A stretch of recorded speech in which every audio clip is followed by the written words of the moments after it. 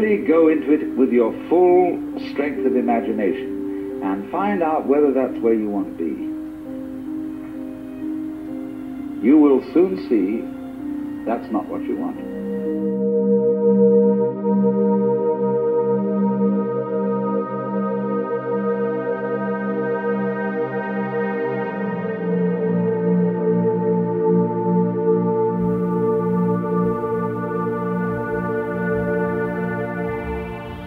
I will promise you this, that if we have not gotten our troops out by the time I am president, it is the first thing I will do. I will get our troops home. We will bring an end to this war. You can take that to the bank. Well, President Obama has ordered 17,000 more American troops to Afghanistan. It's the first stage of a build-up that will eventually see 60,000 U.S. troops deployed to the country. The U.S. president has revealed his plan for Afghanistan, escalating the war at the fastest possible pace. It is in our vital national interest to send an additional 30,000 U.S. troops to Afghanistan.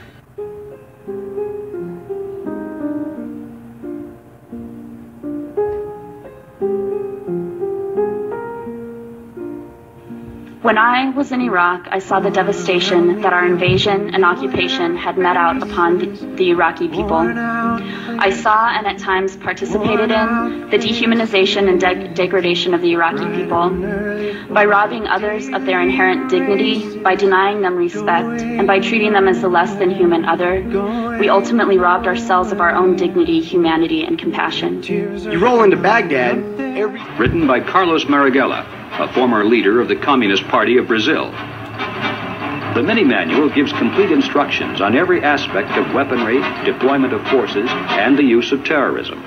And then it says, the government has no alternative except to intensify repression. The police roundups. Hard enough. But at this moment, right now you're talking about putting me on a barge. Gwendolyn Donahue is not happy with the temporary housing coming to Port Arthur. She was rescued from her home during Harvey and is... Let's go back, because we know exactly what that is. That's a prison. That's a FEMA prison on a damn barge. You go in there, you ain't coming out. They get you out to sea, and then you start to find, they're gonna throw your ass over like you was walking the plane. Do not get on none of them fucking barges. Don't go to no FEMA camps. They're gonna kill you. Don't go. We need to make an uproar about this and share it worldwide. Keep sharing it, because you think they're only gonna do it here? They're gonna be doing this all over the country, everywhere, all over the world, not just the United States. Home during Harvey and is currently staying at the Red Cross shelter at the Thomas Jefferson Middle School. The next place she lives could look like this. It's a barge, and FEMA is providing 2 of these that will hold about 300 people each on the port of Port Arthur.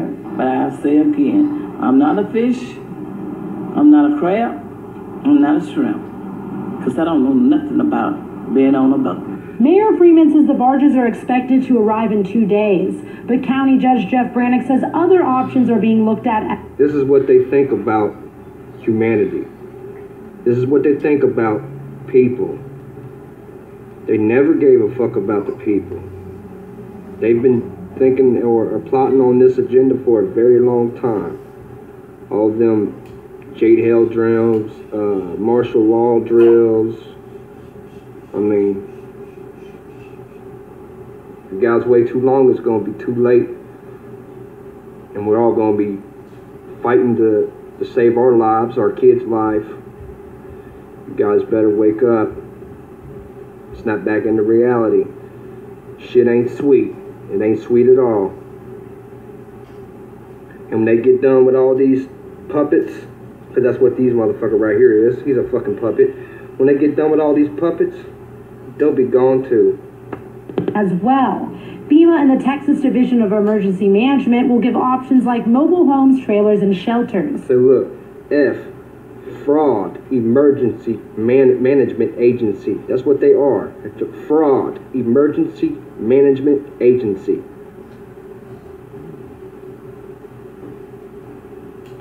Other displaced residents like Patricia Mooney say they would not mind staying on a barge. Nice place, to regroup, get yourself together, Come on, that's a fucking prison. You must be a paid opposition to say some shit like that. Don't nobody want to go to jail or nobody want to be in prison. You can't possibly tell me that you are okay with going to prison. You ain't even done nothing go, so why would you gonna send yourself to prison? Who the fuck does that? Give it a try. Well, no less you try. Mayor Freeman says 3 meals a day will be offered at the barges along with laundry. 3 meals a day and also with your laundry. Yep, that's prison. That's jail. 3 meals a day and they'll give you their, do your laundry. And it's going to be some stripes. It ain't going to be your day clothes or your outside clothes, your street clothes. And satellite TV. Officials are all... They got satellite TV. Man, fuck that satellite TV. Everything on that damn TV is fake. They ain't going to show you no real shit. They ain't going to show you while you being distracted and watching the fake shit. They going to be doing what they've been doing. How you think they got away with it all this time? Because they have distracted the mass people. They have distracted them with anything that they can possibly get them to divert their attention to, no matter what it is. And that's exactly what they've done. Called us slipping. Also looking into separating the men and women inside, and will also have security in. So now you're going to be separated from your loved one. So if you have a wife or you have a husband, you have kids, my question is, what are they going to do with your kids? Where's your kids going to go? You going to put your fucking kids on that?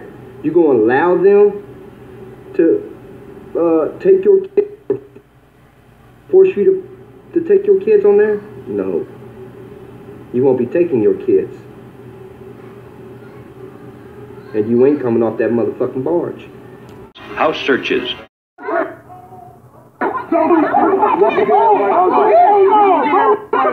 Mark, put him in the car, Joe. No, what the fuck is Just be cool, bro. No, come You don't want to get one of the These motherfuckers, you see how he ran over there? Hey, shut his live. Shut his live. Shut his live. Shut live. Let them know police tweaking. Shut his live.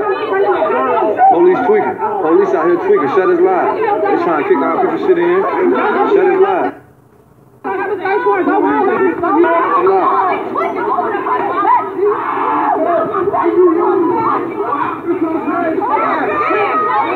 I ain't no warrant. Y'all ain't even got no warrant. This Chicago police. This Chicago police. Y'all ain't even got no warrant. They looking for JoJo, bro. What they looking for JoJo for? What he do? Man, they looking for Cuz, bro. They looking for my uncle, bro. They tweaking. They tweaking. Shut his live. They tweaking. They ain't got no warrant to kick in here. They ain't got no warrant to kick in here. They ain't got no warrant for the bitch in here. Hey, officer. Hey, officer.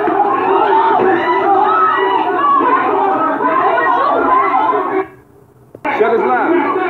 They ain't got no warrant. They ain't got no warrant. They ain't got no warrant. They ain't got no warrant. Is unjust, incapable of solving problems, and resorts purely and simply to the physical liquidation of its opponents. The urban guerrilla must become more aggressive and violent, resorting without let-up to sabotage, terrorism, expropriations, assaults, kidnappings, and executions, heightening the disastrous situation in which the government must act. This same strategy was expressed in 1968 by Italian communist Gian Giacomo Feltrinelli, famous millionaire publisher of the novel Dr. Zhivago. In a booklet entitled Political Guerrilla Warfare, Feltrinelli said that the task of the terrorist was, and these are his words, to violate the law openly, challenging and outraging institutions and public order in every way. Then, when the state intervenes as a result with police and the courts, it will be easy to denounce its harshness and repressive dictatorial tendencies. In Germany, Ulrike Meinhof of the Red Army fraction explained it this way. She said, "It is necessary to provoke the latent fascism in society, and then the people will turn to us for leadership." In 1970, Kent State had become the object of an intensive organizational drive on behalf of the Weatherman faction of the SDS. For over 2 years, a steady stream of professional revolutionaries appeared before student groups. Weatherman Bernadine Dorn told them that there soon would be shooting on campus and admonished them to arm themselves for rebellion.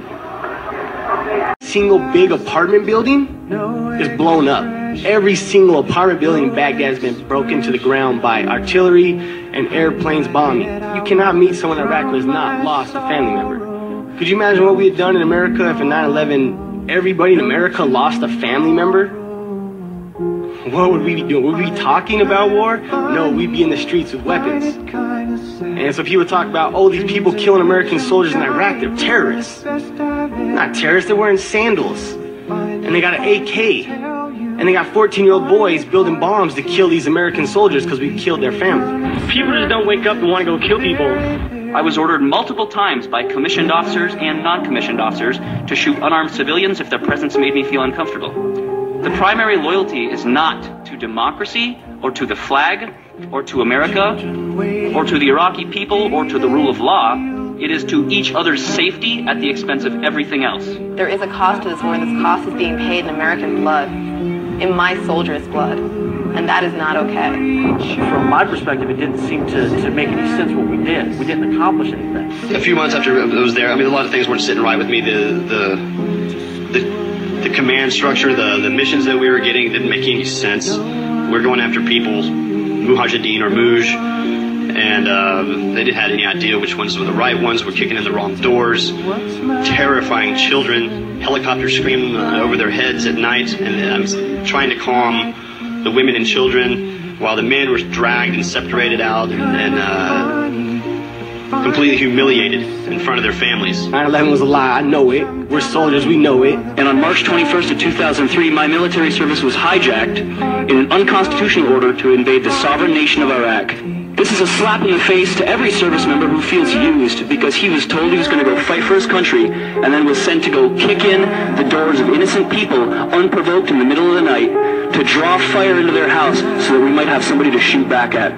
If the media was not biased, this film would be shown here so that you could then make a decision. Show them both sides of the story and then let the human being make the decision whether they want their kids there or not.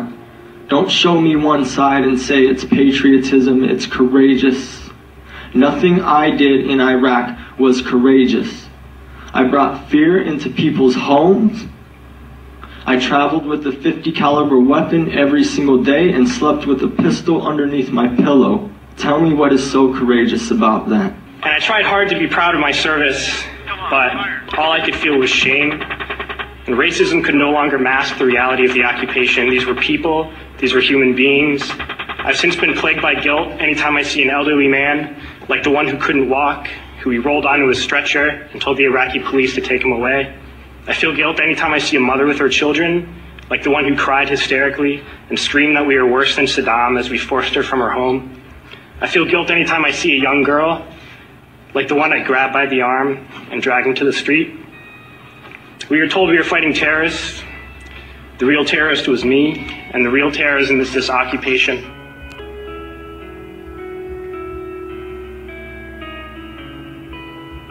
Funding the war is killing the troops. I mean, if you really think about it, it's really, really blatantly obvious. And it's really stupid that we have to say this. But we do. We have to get down to basics. We have to break it down Barney style. When I joined the military, I raised my hand and said that I'll protect the Constitution of the United States and its people and against foreign and domestic enemies. But guess what? I did not raise my hand to protect private companies like KBR and put my life on the line so they can make a buck. When are we going to realize that people fighting in Iraq against us, they're not terrorists, they're soldiers? What would we do if somebody invaded us? I know I will pick up my weapon and fight against them. What the hell we call them? Terrorists? These people want their country back. Let's give them their country back. I won't even talk to politicians about the war. Because because there ain't no point in it. Democrat, Republican, they're all profiteers of war. Even lots of anti-war organizations are profiting off my brother's pain. I'm embarrassed at the state of politics in America that it's come to that. We have to talk to Congress like they're fucking children. We've got a responsibility to the honor of this country and to the honor of every man and woman who has served in Iraq and ever served in our military to not leave them with anything less than the honor that they deserve. Honor? Are you kidding me? You saying that it's an honor to die in Iraq and to fight a war that we started and we're in the wrong? You're gonna tell me that it's an honor to serve in Iraq when private contractors get paid $100,000 plus and drive $60,000 vehicles inside the base while soldiers are outside the base rolling and patrolling and losing their lives? Is that honor? Are you kidding me? Those who send us to war do not have to pull a trigger or lob a mortar round. They do not have to fight the war, they merely have to sell the war. They need a public who is willing to send their soldiers into harm's way. They need soldiers who are willing to kill and be killed without question. They can spend millions on a single bomb, but that bomb only becomes a weapon when the ranks in the military are willing to follow orders to use it. They can send every last soldier anywhere on earth, but there will only be a war if soldiers are willing to fight. And the ruling class, the billionaires who profit from human suffering, who care only about expanding their wealth, controlling the world economy, understand that their power lies only in their ability to convince us that war, oppression, and exploitation is in our interest. Our freedom comes from ourselves when we make the decision to speak our mind. This is well within the rights that service members have, but not very many service members know that they have. As soon as I got out of the military, I joined an organization called Iraq Veterans Against the War, which aside from calling for full immediate withdrawal of all U.S. forces from Iraq, also calls for full support and benefits for returning veterans. We have members across the country and overseas, in Germany and Iraq. Less than 4 years ago, there were 7 of us, and today there are over 1,200. Our membership has more than doubled in the past year and is continuing to grow. So we do have a resistance movement. We do have dissent within the ranks. It's happening for each one of us who goes public. There's probably 100, who are resisting quietly. Let's be brutally honest. Our leaders aren't going to end the occupation. It's going to be us that ends the occupation. Thank you. Thank you. I don't think as a 24-year-old kid I should go to jail for not wanting to kill people. I had a personal experience after one of the talks that I did with a man. He came up to me after that, and he told me he was an Iraqi man. And he said that he was from the area around Balad, and I was stationed in Balad. And I just couldn't help it. Just all of a sudden, I hugged the guy. And I said that I was sorry. That I was so sorry. And I ended up crying right there to this perfect stranger. And he told me it was okay. He told me it was okay. And that was redemption. To me, it's this phenomenon that we're witnessing is actually a natural evolution. And any time you organize human beings to come together to use violence as a way of conflict resolution, you will have a breakdown of that organization. Peace is not a political process, and it's certainly not a militaristic process. I refuse to participate in the Iraq occupation. This will be done by them directly through the KGB, their secret police.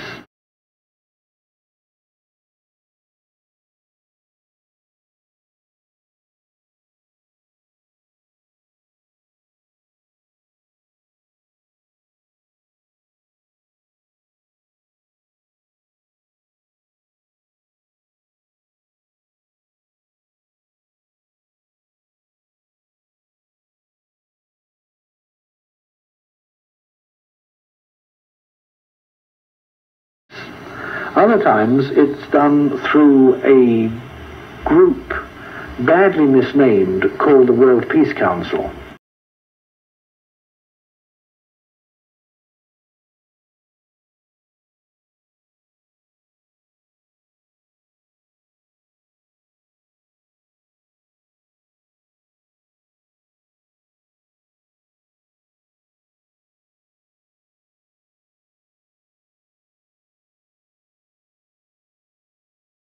To build a constructive peace-for-world order.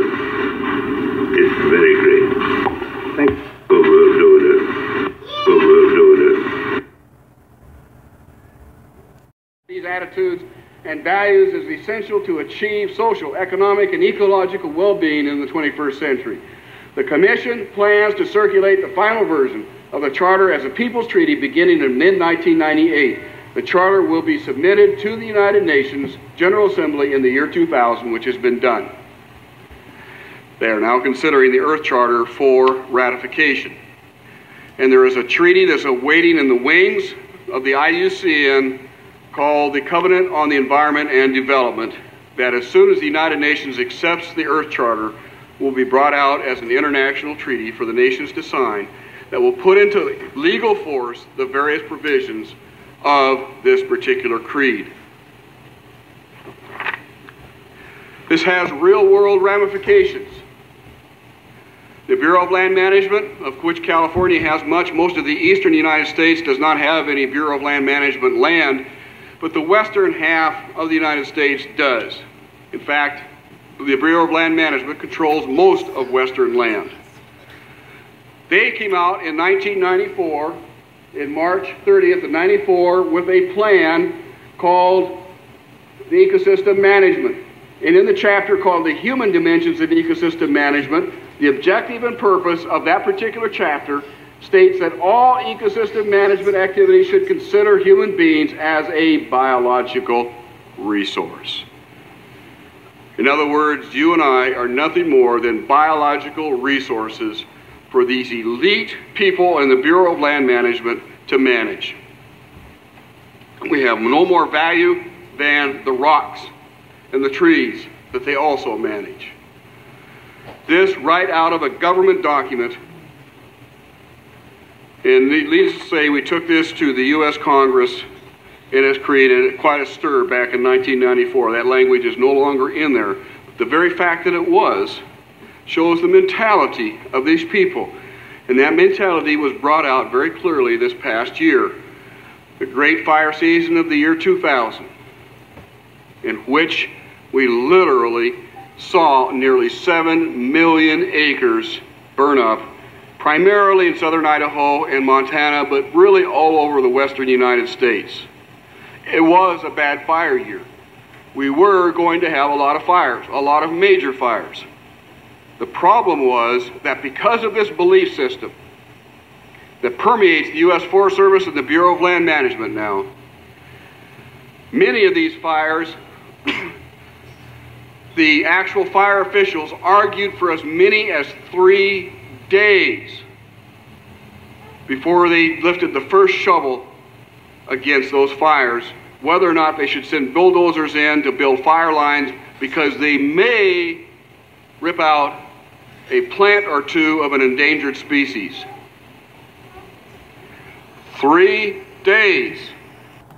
As this fire continues to burn, and the eeriest part about this is there is not a firefighter in sight. We have not heard a siren. We have not seen a fire truck.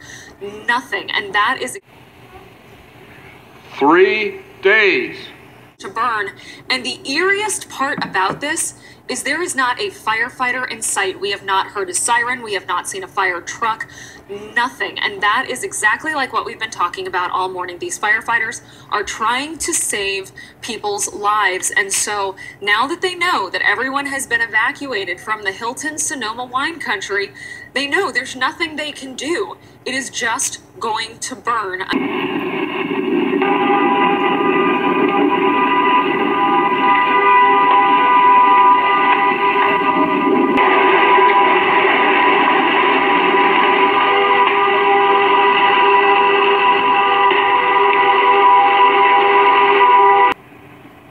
Hospitals, nursing homes, and at least one resort.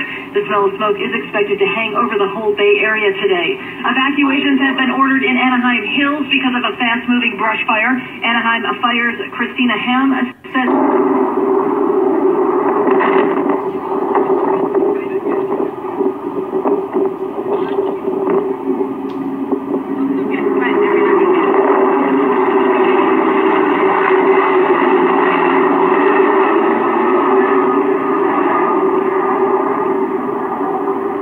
Council on Foreign Relations, many people think this is the boogeyman of the secret societies of the of the globalists. It's not. It's a front group. About 800 people belong to it. Mostly it's a good old boys club. However, there is a core at the center of the Council on Foreign Relations that is very active in promoting world government and is using the whole CFR apparatus, as it were, as a smokescreen.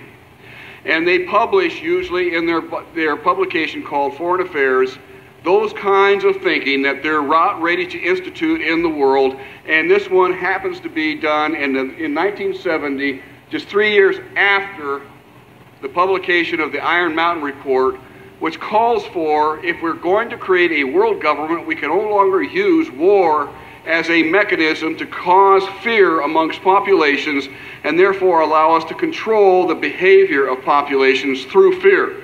We have to find an alternative, and the Iron Mountain Report, named after the first meeting held in Iron Mountain, New York, along the Hudson River, and those nuclear bunkers built into the mountainside there, where they actually have defined what it was that they wanted to substitute the threat of war for in order to be able to control populations. And they settled on, in 1967, in their publication called the Iron Mountain Report, the environmental holocaust. Years after that publication, Foreign Relations began to publish a series of articles describing the ecological holocaust that was facing the world. This document, the Global Biodiversity Assessment, states that the population growth has exceeded the capacity of the Earth's biosphere to support us. They give two solutions, and only two, to this problem. The first is that it's estimated that an agricultural world in which most human beings are peasants should be able to support 5 to 7 billion people. Well, folks, we have 6 billion people right now. That means all of us in this room, or nearly all of us in this room, are going to have to become agrarian peasants if we use this solution. Do you want to become an agrarian peasant? Do you want to live in a metal shack someplace with a dirt floor, maybe a bed or two? Do you want to have them tell you how many kids you could have? Because this is exactly what they have in mind. This is their solution. This isn't mine. I didn't use the word peasants. They used the word peasants.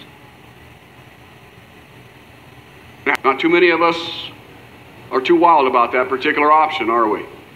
They give you a different option. In contrast, they go on to say a reasonable estimate for an industrialized world society at the present North American material standard of living would be 1 billion people.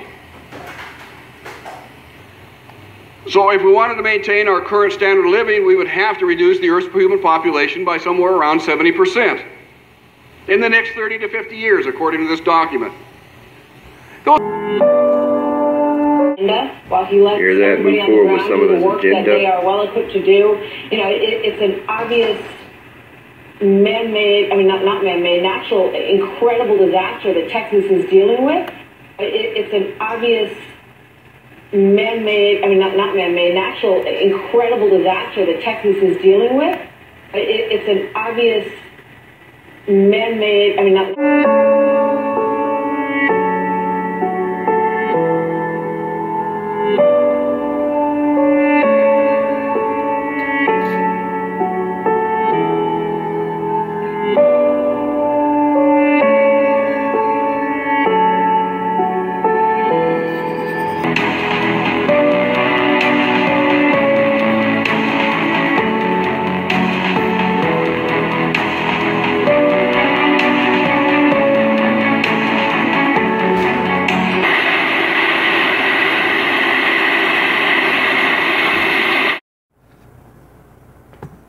Hey family, hope you guys are having a good day. So published on June 2nd, 2015. CBS this morning uploads storm simulator recreates Category 5 hurricane conditions. Well, we know for a fact they've been creating these hurricanes because the way hurricanes been acting, they ain't never done what they've been doing. That's dancing in the damn Atlantic Ocean, hovering over the Atlantic Ocean, just sitting there, then doing a beeline. So they're openly giving you the truth and the lies at the same time, telling you that they can and they will create monster hurricanes. And it's not to save lives. It's for Agenda 21, depopulation. All your FEMA camps, all your Walmart shutting down, all these other stores shutting down, being used for holding centers for the victims, homeless people coming up missing, all the victims coming up missing out of the shelters. Let's watch this video.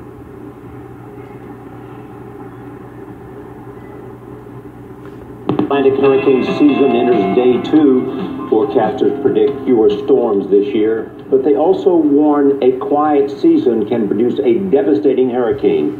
Mark Strassman is in Miami, where researchers are creating their own storms in a state-of-the-art lab. It could end up saving lives. Mark, good morning. Good morning. This tank gives scientists... I'd like to pause it right there and ask, what lives have they saved? I ain't seen no lives, so they said that making all this, doing all this recreation of hurricanes and to save lives, but they ain't saved no lives. They've caused more lives to be taken than anything. And the rest of us a view no one has ever had before. What a hurricane's power looks like at water level as it storms ashore. In just 2 minutes, scientists here can take calm waters and turn them into a monster hurricane. The wind is gradually getting stronger and stronger as it's coming up here, and it's ramping up to a Category 5. It's probably about a Category 3 right now.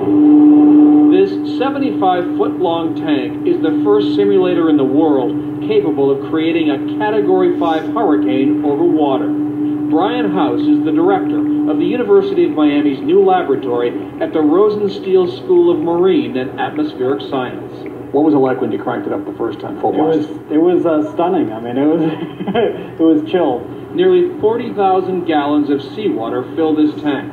House uses a computer program and a single 1,700 horsepower fan with wind speeds up to 157 miles per hour. This tank is the largest wind wave facility in the world. We can generate an extreme Category 5. House and his team want to understand why some hurricanes make landfall and fizzle out, while others become catastrophes.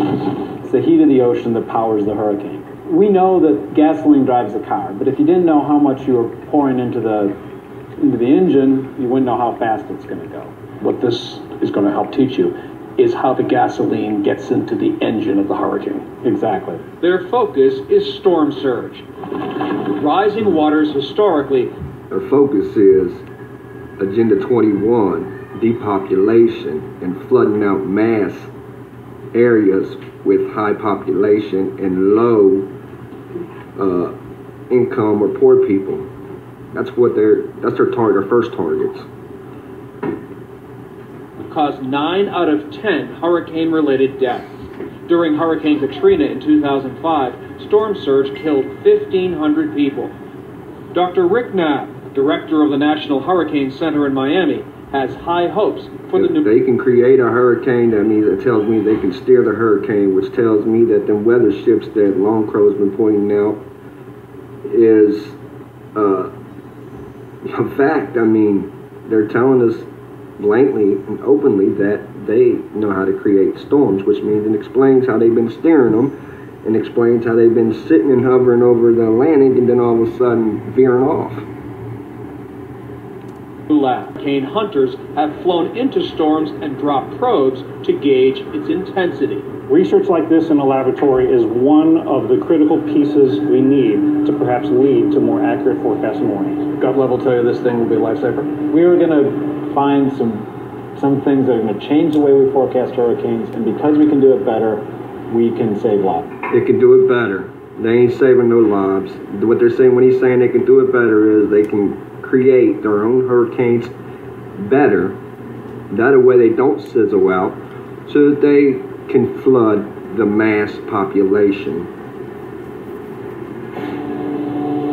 I'm standing now on the roof of the tank. Below me, the hurricane has grown loud. Published on September 1st, 2017.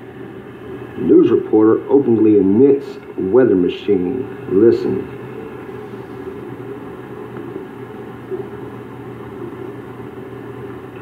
Once again, sort of that perfect hurricane machine, very symmetrical. You have that perfect hurricane machine, very symmetrical. That perfect hurricane machine, very symmetrical. That perfect hurricane machine, very symmetrical. You have that perfect center and hurricane machine. It is moving to the west at about 13 I didn't say it, she did.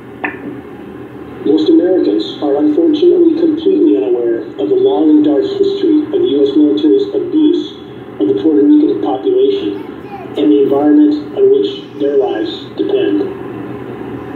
Was Puerto Rico's refusal to be sprayed with dangerous neurotoxins under the guise of mosquito abatement in the past, toxins that are now being sprayed on Texas and Florida? Was their refusal to allow this another factor in making them a target for weather warfare? Was it another factor that somehow played in the overall weather warfare agenda that's being carried out? Here's what's not speculation. Hurricane Maria, like Hurricane Irma and Hurricane Harvey, could have been dissipated with patented processes of cyclone suppression, just as been the case with so many other Atlantic Basin storms in recent history, over 4,300 days. But they weren't. These storms were not only allowed to spin up to full strength, they were steered and manipulated. And what about Hurricane Jose, the storm that just won't go away? Shelter and their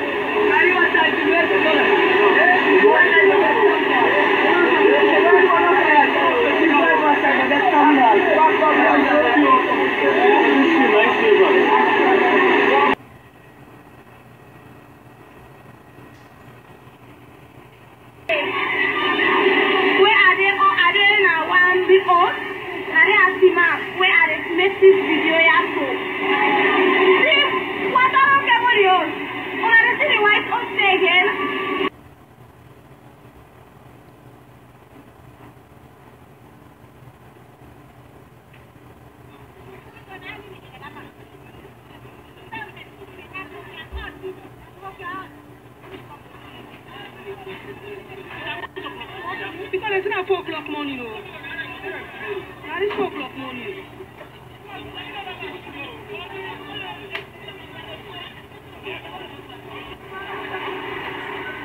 Roads turned into rivers of mud.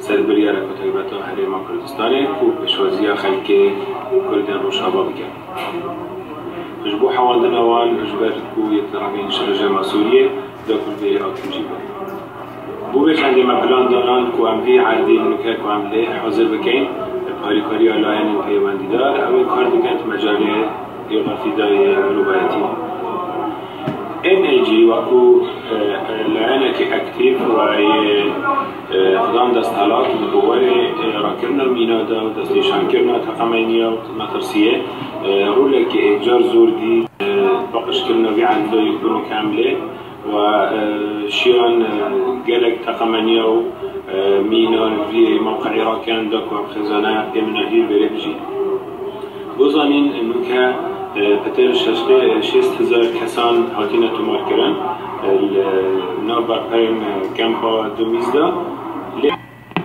They're never going to go back home, so they want to help them as much so that they're never just walking out of here and feeling like they're going back onto the street. They've worked with them throughout the process here to help them adjust to this new world order that they're going to be living in after this. You found yourself some shelter here. Why are you outside during this entire hurricane?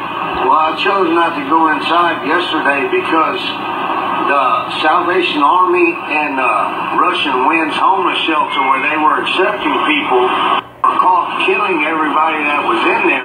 San Jose, California. This is what it has become. I did not want to believe it, but it's happening. Does this look like your friendly neighborhood Walmart to you? Hey, America, everybody needs to stand up for their rights and demand. What the fuck are they doing up here?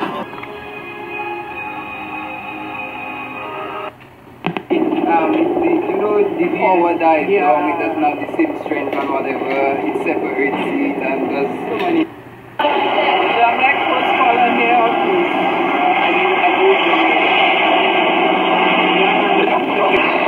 They told them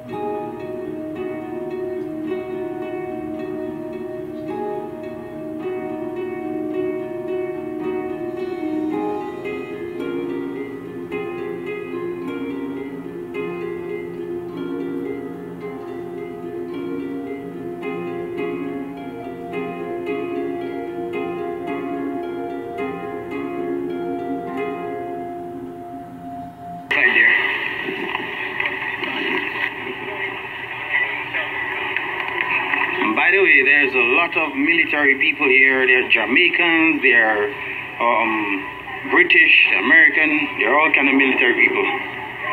With guns, by the way. So if you slip up, don't get shot.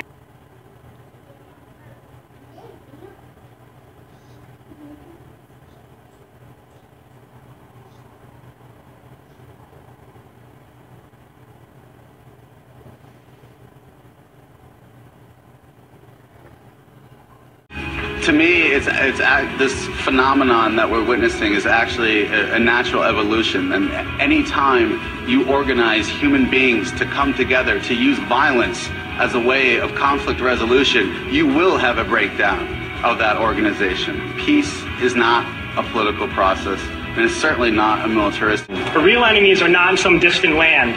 They're not people whose names we don't know and cultures we don't understand. The enemy is people we know very well and people we can identify.